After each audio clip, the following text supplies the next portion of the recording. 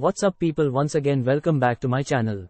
I am Dilawar Hossain and this video is all about fixing the issue with Modern Warfare 2 and Warzone 2 game_ship.exe error. Your game started to crash. So without wasting time, let's start and watch the process.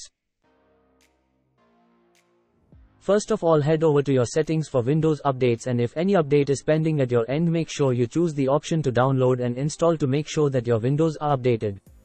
It's very important setting to update your Windows.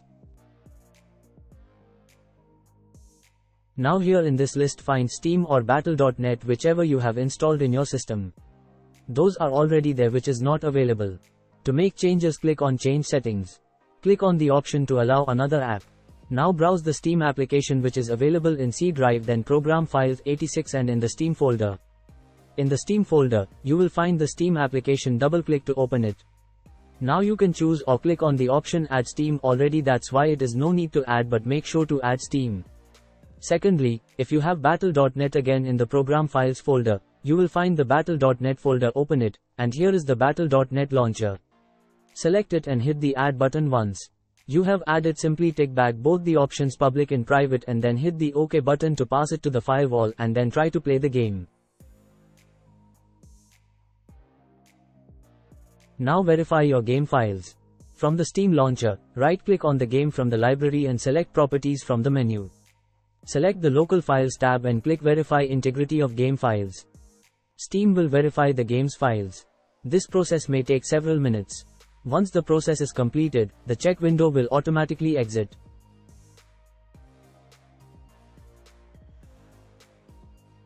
If there are any updates, it will update automatically.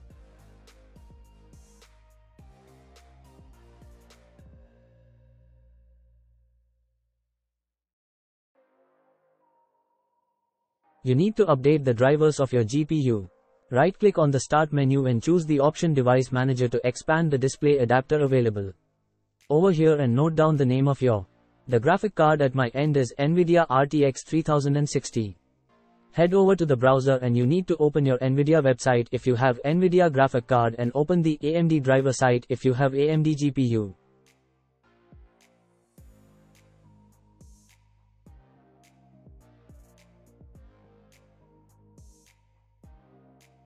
Download and save the driver onto your system. Once the drivers are downloaded, simply run the downloaded driver and it will install automatically in your system too. Fix out the issue of the game_ship.exe error with the Modern Warfare 2 Warzone 2 game. If this also fails in 4-step, you need to disable the overlay of all software like Discord, Steam or NVIDIA Control Panel. You need to disable the overlays from your NVIDIA Control Panel. So head over to the Control Panel. Select General Settings and here you will find the option of In-Game Overlay. Go ahead and disable it. Then head over to the settings of the Discord and Game Overlay, you need to disable it. The last one is present in your game, so open up your launcher which is Steam now in your Steam game. Click on the Steam option and choose the settings available over here. Now click on the in-game settings and you need to uncheck the option which enables the Steam overlay while in-game. Make sure you uncheck this option now and close it. This overlay setting is so important. I solved my problem by turning off those overlay settings and it's now solved for me. After those works, if this problem may be caused by numerous factors including out-of-date GPU drivers, corrupted game files, or a computer that doesn't fulfill the system requirements.